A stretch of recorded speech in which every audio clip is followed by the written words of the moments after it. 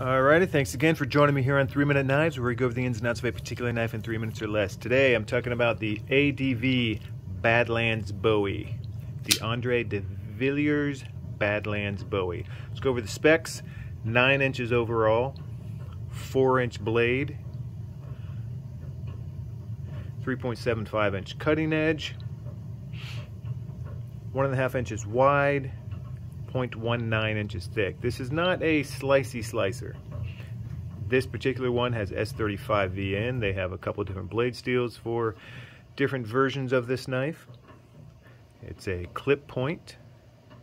Got this huge fuller, flat grind. This is a kind of a black stonewashed, it's like a PVD coating on here.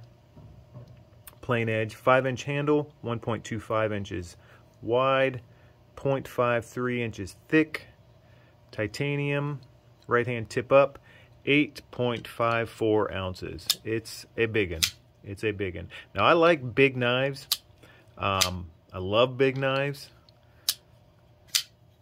I like them thick and chunky. So, you know, I wanted to give this one a try, and I hate the fact that when I'm really excited about a higher end knife, I get disappointed once I get it.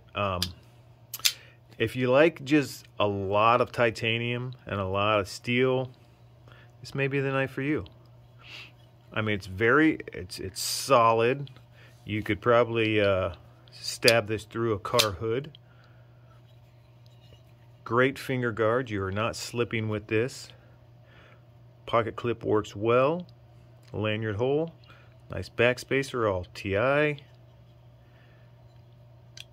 Drop shuts. I mean, with the blade this heavy, it's not going to do much else than drop shut. It's just, it's an ergonomic nightmare to a degree. It just, there's so many hot spots on it. You've got these big finger guards, which, if you're wearing gloves, these things are great, but they're just sharp and pointy. The lock bar here is not comfortable at all. They could have rounded that off a little bit. I've had bigger knives that are much more comfortable. So if you want a big, heavy, beefy knife that you can just stab through anything, chop some wood, this is probably it for you. If you're looking for a little bit more refinement, you might want to look somewhere else. The ADV Badlands Bowie. There you go.